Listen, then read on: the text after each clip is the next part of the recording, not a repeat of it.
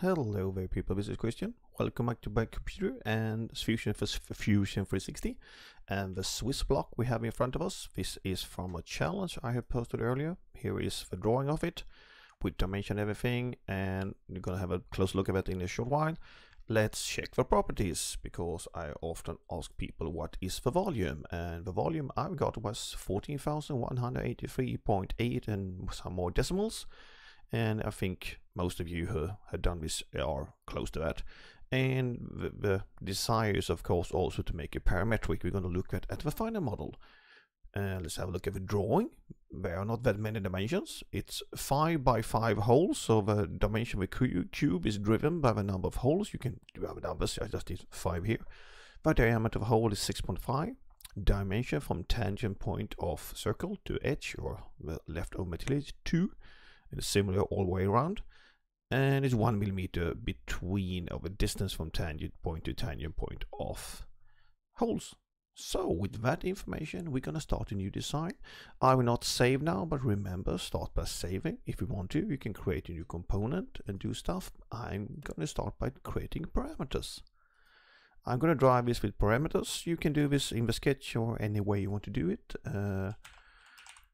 I'm going to start with hole OD, or hole D, the diameter of a hole. That was 6.5. We're going to do another one. That's the distance. You can name the parameters with the style you like. There are a lot of ways. Distance hole to hole, that was 1 millimeter. And the distance from side to hole was 2. What more did we have? We had number of holes, of course. Number. And this is important. You have to change to no units. And there were 5 of those. So get somewhere. That's all the input information we had. And I will do some calculations here. We can do it inside the sketch, but sometimes it's cleaner to do some of them here. We're going to calculate the side of the cube. And the side of a cube, let's have a cube drawing, there are 2 of these on each side, and there are 1, 2, 3, 4, 5. There's a number of holes multiplied by diameter, and then there are the spacing in between, and there's 1 less of those. So let's do that. We're going to do 2 times side distance from side to hole. That's 4. That's good. We do plus number of holes multiplied by the diameter of a hole, and plus we're going to do reduce by 1 number of holes minus 1 multiplied by the distance from hole to hole, like that. And we have a full nice equation here. And then you can do this other ways. This is the way I like to do things. I like to group them so I can go back and look how I ended up where I am. And we're going to do one more distance. And that is the pattern. That's really the distance from center of hole to center of hole. I'm going to use that rectangular pattern. And that is the diameter of the hole plus the distance from hole to hole, like that. By that, we have all the parameters we need. We're going to start doing some sketching. You can sketch it basically any direction you want. I like to connect things to origin point here down, so we can do it so we're placing the origin point in the center of the base of the cube. That can be nice. We're going to do like this. We're going to do a midpoint down to here. Of course, we need a square, so these 2 sides should be equal. We have a dimension here.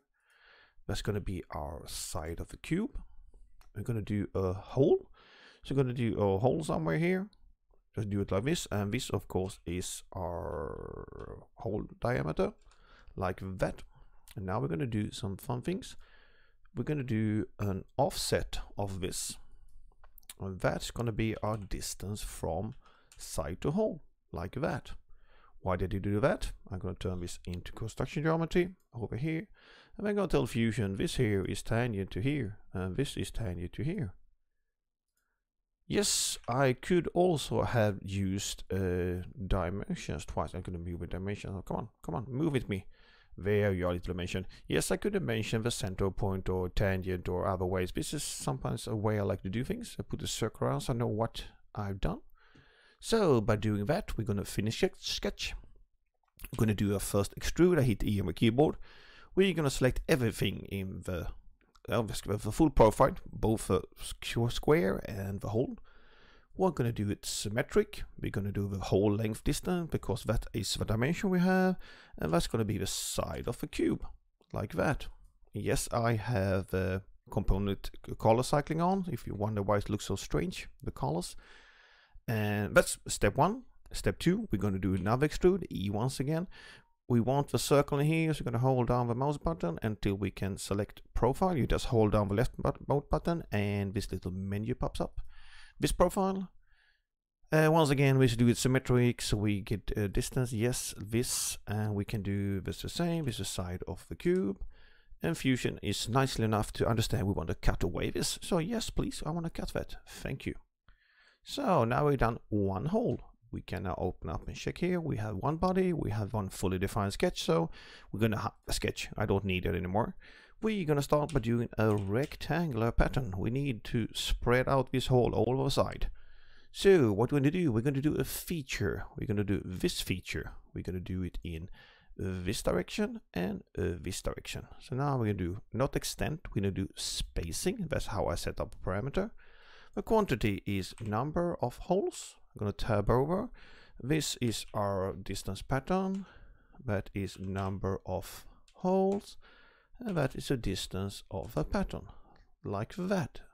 Now the important thing, I'm going to keep a compute option to adjust. Adjust means that the Fusion will redo the extrude over and over. It's a bit harder because it is do a recalculation, but I'm going to do another pattern. That's why I wanted to do adjust. Because in this case it cuts through a solid tube, but when we do it for the other faces, it's going to cut through something that there's already cuts from, so it gets a bit confused. I can't pattern faces and I can't do it identical. I prefer to do it adjust. Because we now done all the holes from one direction, I want to do it from the two others. How do we do that? We need an axle to do a circular pattern, so we're going to construct axis through 2 points. We're going to select this corner of the cube and this here. Going to hit OK. Going to S and do circular pattern. Yes, please. Components, no. We're going to do on features. We're going to do our extrude feature and our rectangular pattern. We can see it colors up the correct parts.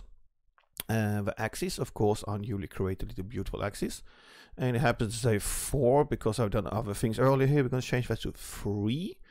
And once again, compute option is adjust, so it reduce the extrude, and it's recalculating the rectangular pattern. And I hit OK, and I wait for Fusion to do some thinking, and we can hide the axis for now. So by doing that, I have a fully parametric model, so we can test out here.